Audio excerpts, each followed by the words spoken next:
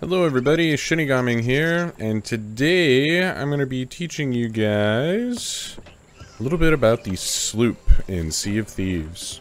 So first off, the Sloop is smaller than all of the other ships. The Brigantine and Galleon are both much larger than the Sloop.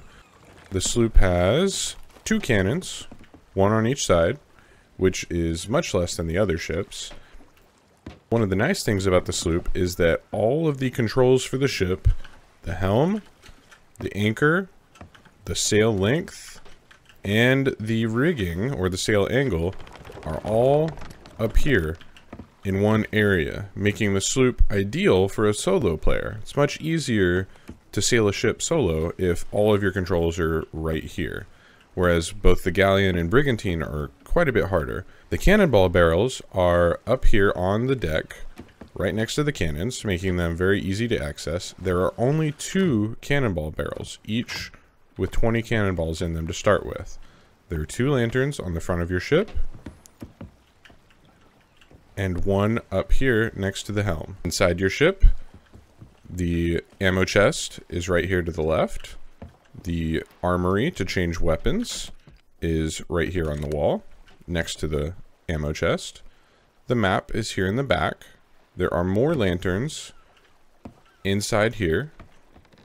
Each of these lanterns are visible from a distance, so if you are sailing around and you have not turned these off, like so, you are still visible at night especially. Your table to propose your voyage is right here next to the stairs. And then your banana and wood barrels, your food barrel comes with 15 bananas. Your wood barrel comes with 15 planks, as opposed to the 20 cannonballs that your cannonball barrels start with. But they are both down here in the bottom, along with a clothing chest, a vanity chest, and an equipment chest to change your cosmetics, like so. Different cosmetic options, different vanity options, and different clothing options. Your tankard, or not tankard, but your, what is this thing called? If you have, not a bucket, where's my grog? If you have a tankard, you can refill your grog. This is a grog barrel. I'm dumb, I can't remember what it's called, sorry. It is also down there. These barrels are just decorative, and that is most of the information on the Sloop. You have a bell right here. Let's go up to the top of the mast real quick, up into the crow's nest. Up here you have another bell and a small ship flag box. Within the ship flag box, there are quite a few different options that you can change, especially if you unlock more, like I have unlocked the Forsaken Ashes flag, but you can also use the Reaper's Mark.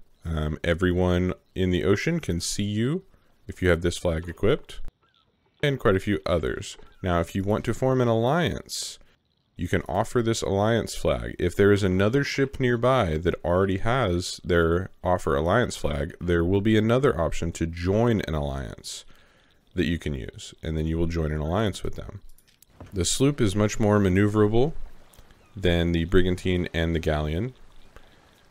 The Sloop is faster, at least I have been told.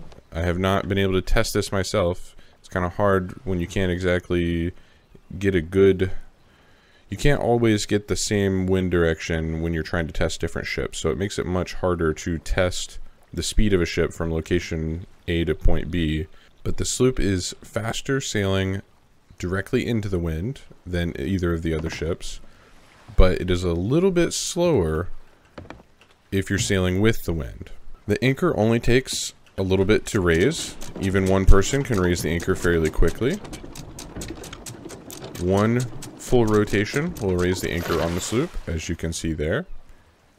And the anchor also lowers faster than either of the other ships, allowing you to stop much quicker. If you have a rowboat, it will attach right here to the back of the Sloop, underneath, making it ideal for loading and unloading treasure, because you will be able to jump right into it and into the back of your ship to place your treasure wherever you would like. Alright guys, and that is all I have on the Sloop. I hope you guys enjoyed. Hopefully this helps you out a little bit. I'll also be doing videos for the Brigantine and the Galleon. I will see you guys next time. ShinigamiNG out.